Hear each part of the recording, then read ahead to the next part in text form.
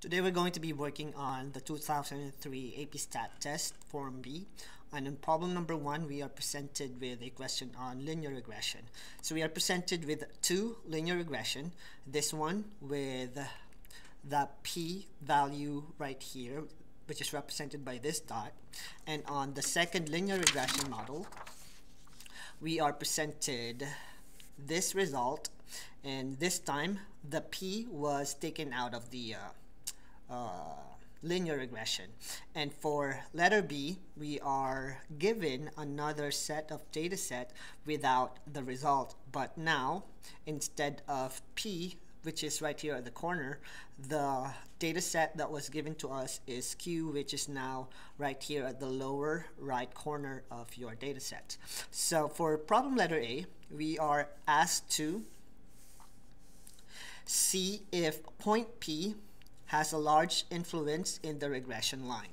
So this is point P, and when they took out point P, they produced a new linear regression output, and we're going to write out our justification as to how influential that point is. So in this particular problem, we can start by writing out the linear regression, or the y hat, for the previous LSRL with P, and the y hat without the P. So this is going to be coming from this table over here. We can also see the difference between their correlation coefficient, because the correlation coefficient can show you the direction and the strength of the relationship between the two data sets. So let's go ahead and answer problem letter A. For problem letter A, let's write out the y hat for the linear regression with P in it. So for our linear regression, given this value, this will be the value of our y-intercept, and this is the value of our slope. So using y hat equals a plus bx, our linear regression with the point P in the linear model will be y hat equal to a, which is 8.107 plus 0.4919 x, which is our slope. And also we can write out our correlation coefficient, which is the square root of r squared over here, which is given by 47.6%. So we can write it out as 0.476. And using our calculator, 0.476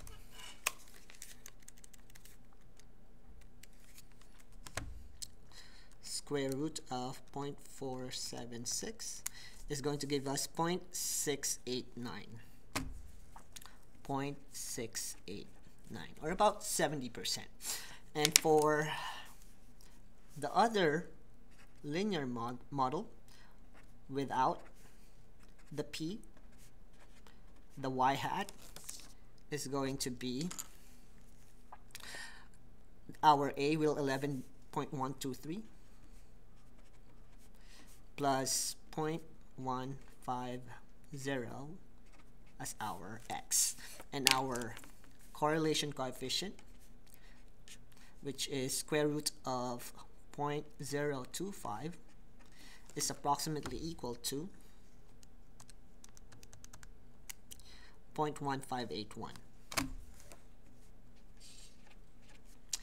So with this, we'll be able to construct our answer on the influence of point P in our linear model. So you will notice that when it comes to the correlation coefficient, we have a stronger correlation for our relationship with P, and without the P, our correlation coefficient becomes less strong at 0.158. So we can include that in our answer in a little while. And also, if we're going to look at the two linear model, in the first one, when the P is still in the list, we are seeing that the y-intercept is at 8, and without the p, the y-intercept is 11.123. So we can argue that the y-intercept went up without the presence of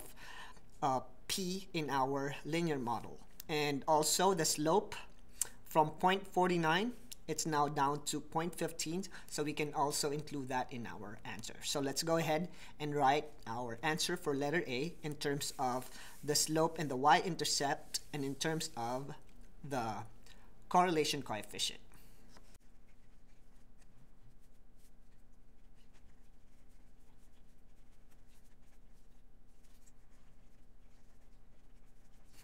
And this is how we're going to justify the large influence on the regression line or the linear model without the point P in our linear model. In letter B, we have a different situation because now there was an error on our data set, or it showed us an error because instead of that data, which was here a while ago, now the point went down over here, and from here we are supposed to, or we're asked to explain how the LSRL for the correlated data, which is this data, would differ from the LSRL from the previous linear model when this point was still here.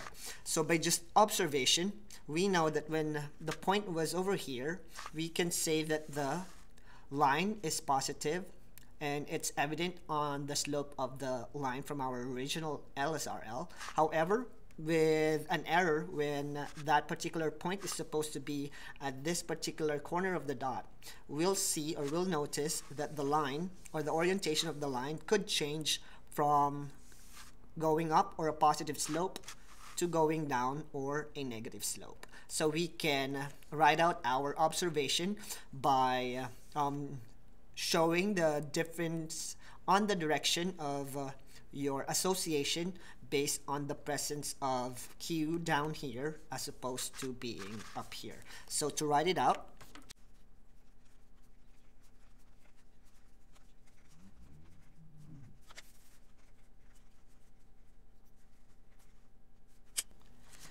and this is how our change will appear in our interpretation based on the error that happened in the problem letter B.